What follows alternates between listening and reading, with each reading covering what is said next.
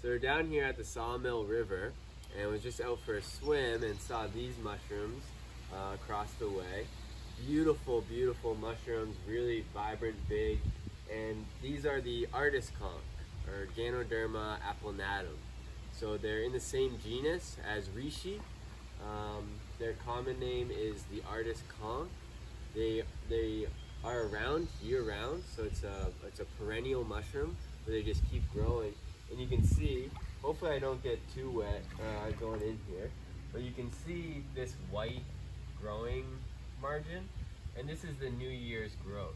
So, and like on this one down at the end, down there, it's like really, really big. And every year this mushroom will just continue to get bigger and bigger. And probably the coolest thing about the Artist Conk is that you can draw on the bottom. So when you come over and look underneath the mushroom, you can write like little messages and little notes and just like, you know, either to like other foragers, you know, so other people are like, oh my God, love, how sweet. And it's nice to just like take a stick and just find a spot that hasn't been written on, and you can just draw, and it actually bruises the pores. It bruises the pores, and a better artist than me can make like really intricate, cool stuff. Especially when you find big ones that are 4 or 5 years old. So this is Ganoderma applanatum, Artist Conk. You find it pretty much always on dead trees.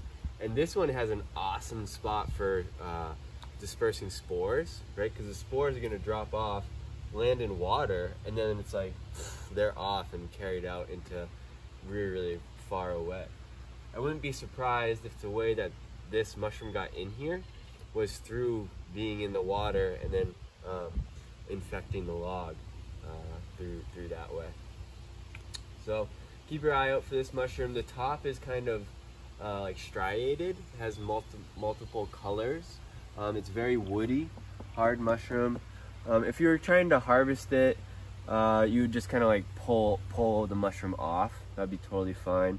But just know that they do grow year after year, so you can come back and check on them, and always leave 1 or 2 to keep growing and getting bigger. So yeah, Ganoderma applanatum. Keep your eyes out and enjoy. You can make this into a tea. Definitely has some of the similar beta-glucan and triterpenes that reishi has. So is a good, you know, immunomodulator, beneficial for the immune system if you make tea or tincture out of it. Cool. Let me know if you find any. Send me any photos you make or pictures you make of underneath the mushrooms.